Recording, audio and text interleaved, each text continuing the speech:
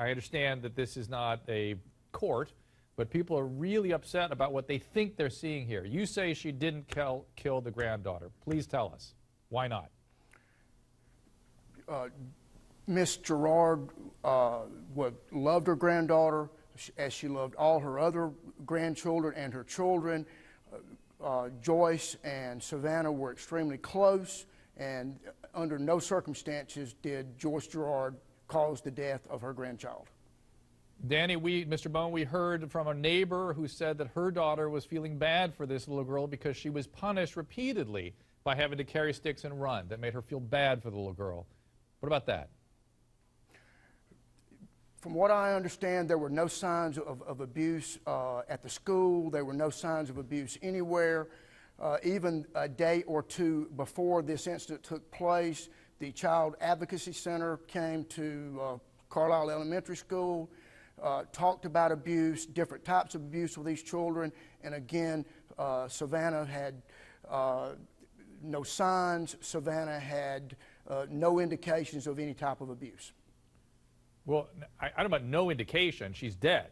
And she died, and my understanding, the autopsy report, she had severe hyponatremia, well, you know, I think you probably, very low sodium. I think you probably understood I meant prior to her death. Okay. Kelly is a caller. She's joining us from Ohio. Kelly, go right ahead. Hi, Dr. Drew. Kelly. I'm on the fringe here. I'm a hardcore, kind of old-school parent myself. But to do this to a child, let alone your own grandchild, I mean, it's irreprehensible. I wonder how well she'd fare if we sent her out to run like that.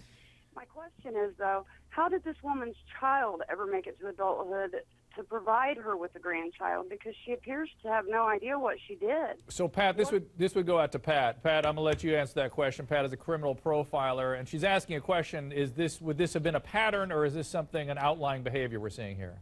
It's an absolute pattern. This lawyer is full of it, because nobody just wakes up one day and tortures their grandchild to death who loved her child and was a good caretaker. That's garbage. There were many ways she could have punished the child. She could have made her wash dishes. She could have made her write a story about how you don't lie. The other ways that normal parents and grandparents train and discipline children. They don't torture them to death, and they don't say up front, I'm going to make her run till she drops. That is sadistic. And the problem in this life is that nobody took enough care of this child. Her biological mother lost custody. Her father remarried some other whack job, which is the stepmother who's up for charges. He leaves her daughter with that woman and his mother, who he grew up with that woman. He had to know what kind of woman she was. But he left her with these people, and there's no way this just started overnight. There's a pattern of this, and I'm curious whether she used a methodology that wouldn't show up, you know, no bruises on the body. That way you can torture the child quietly and privately, and you never get caught for it until the child just drops over dead.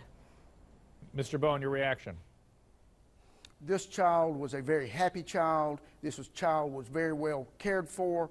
As far as the allegation that this child was, that some other form of punishment should have been used, as far as running goes in the state of Alabama, the boot camps use running as disciplinary measures.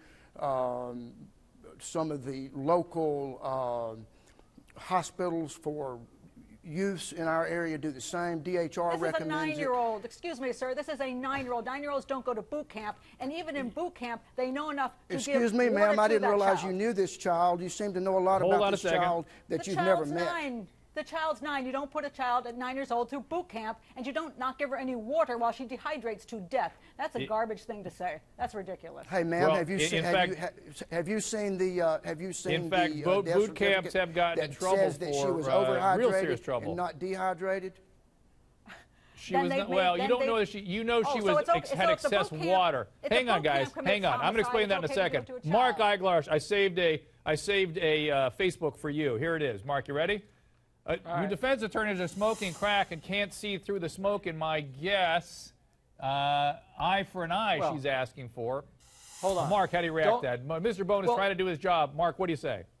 Well, I respect Mr. Bone for doing his job, but don't lump us all together. I don't know that my position would be that what they did was okay. My position is different than Mr. Bone. From what I see, there's no justification for having children run for 3 hours the way that it was done, and I do believe that that constitutes child abuse, and they should go to prison. Where we part company with the rest of the public is I happen to have read cases involving parents who kill their kids, and this just factually Mark, is different than those that warrant the death penalty. That's all. Got it.